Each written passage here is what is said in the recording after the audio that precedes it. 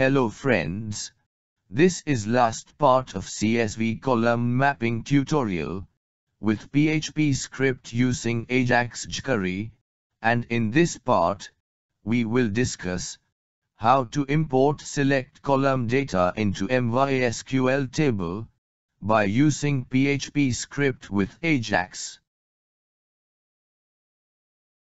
So for import selected CSV column data into MySQL table, for this, we have go to index.php file.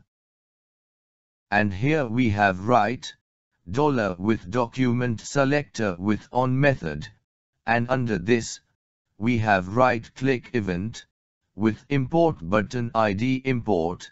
So when we have click on import button, then this code will execute. Under this, we have write event.prevent default method. It will stop to reload web page. Next, we have start write Ajax request, and under this we have write first option URL, and here we have write import.php. It will send request to this file.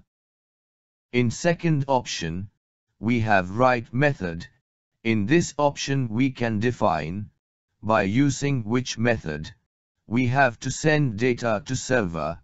So here we have use post method. In third option, we have write data, and in this option, we can define which data we want send to server.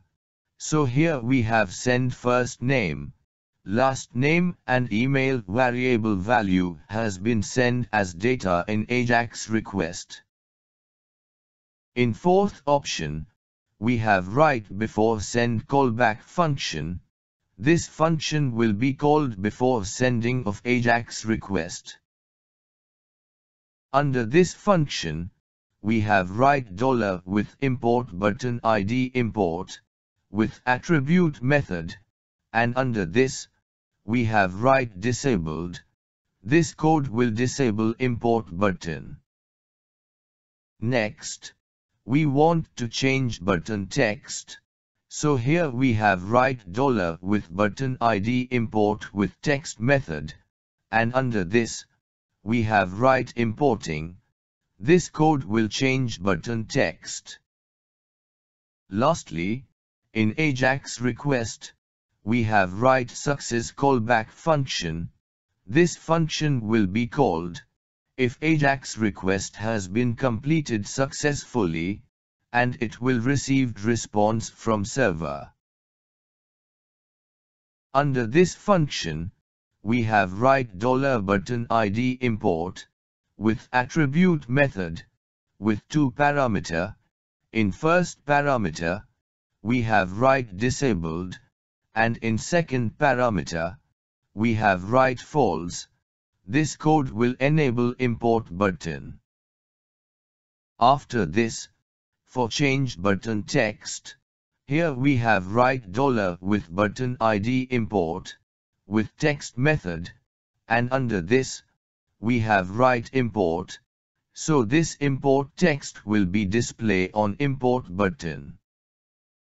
For hide this CSV file data from web page, here we have write $ with division tag ID process area with CSS method, and under this method, we have display property with none value. It will hide this block of data from web page. And after this, we want to again display upload area. So here we have write $ with division tag ID upload area, with CSS method, and under this, we have display property set with block value. It will show upload area on web page. Next, we want to reset upload form. So here we have write $ with form ID upload form, with 0 index, with reset method. This method will reset form field value. Lastly, We want to display success message on web page. Here we have write $ with division tag ID message with HTML method, and under this we have write data. It will display success message on web page.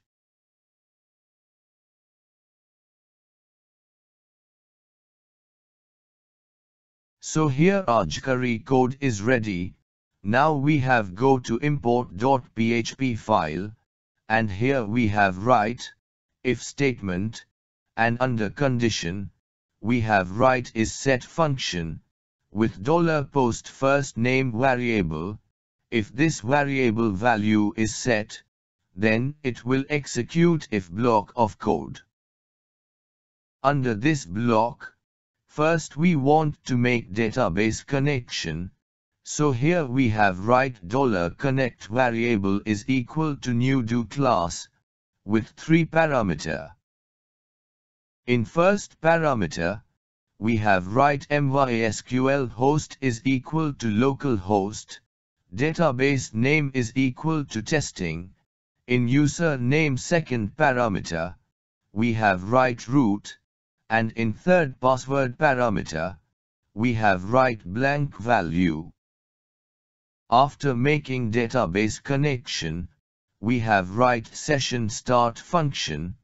This function will start session variable on this page.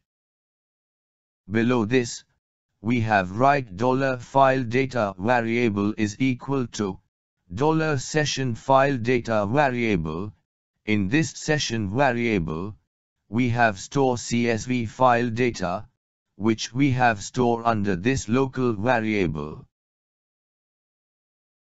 After this, we want to delete this $session file data variable.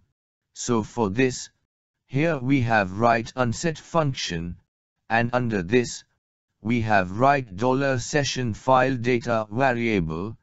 This function will destroy this session variable.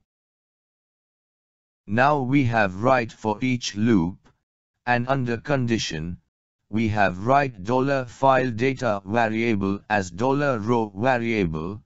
By using this loop, it will fetch data from $file data variable. Under this loop, we have write $data variable is equal to open and close bracket. First, we have to define from column. We have to insert data in first name table column. So here we have write $row with $post first name variable. Under this variable, we have store column name for first name table column. Same way, we have to define column number for last name table column.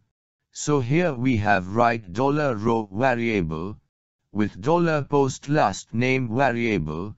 In this variable, we have store last name table column. And lastly, we have to define email table column number. So here we have write $row with $post email variable. In this variable, we have store column number for insert data in email table column. So, on every loop, it will store whole CSV file selected column data in this $data variable in array format. Now we have write if statement, and under condition, we have write is set function with $data variable. If this variable value is set, then it will execute if block of code. Under this block, we have write $query variable is equal to insert into CSV file table with table column like first name, last name and email with values, and here we have write implode function with 2 parameter, and in first parameter, we have write comma, and in second parameter, we have write $data variable. This function will convert array into string and make insert query for insert bulk data in single query execution. Below this query, we have write $statement variable is equal to $connect variable with prepare statement, and under this, we have write $query variable. It will make query for execution. For execute query, here we have write if statement, and under condition, we have write $statement variable with execute method, and under this, we have write $data variable. If query successfully run, then it will execute if block of code, and under this block, we have write echo statement with message like data imported successfully. This success message will be displayed to user on web page. So here our code is ready. Now we have check output in browser. Friends, first we have refreshed web page, and on this is web page. We can see file tag with upload button.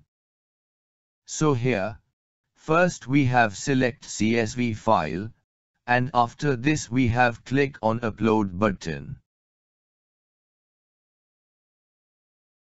After click on upload button, here on web page, we can see CSV file some data has been displayed on web page, and here on header of each column, we can see select box. From this select box, we can define column, and at the time of importing of data, that column only that column data will be import in MySQL table. So, here we have select first name, so this column data will be inserted in first name table column. Then after, from this column select box, we have select last name, so this column data will be inserted in last name table column. And lastly, from this last column select box, we have select email, so this column data will be inserted in email table column, so this way we can map CSV file table column.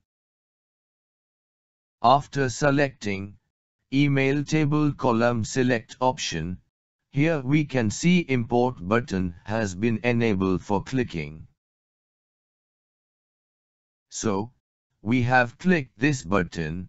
After click on this button, here we can see success message on web page. So this way we can import only particular CSV file column data in MySQL table by using PHP script with Ajax jQuery. If you have any query or input regarding this tutorial series, please comment your query or input in comment box. Or if you like this video tutorial, please share with your friends. Or even you can also share on social media also.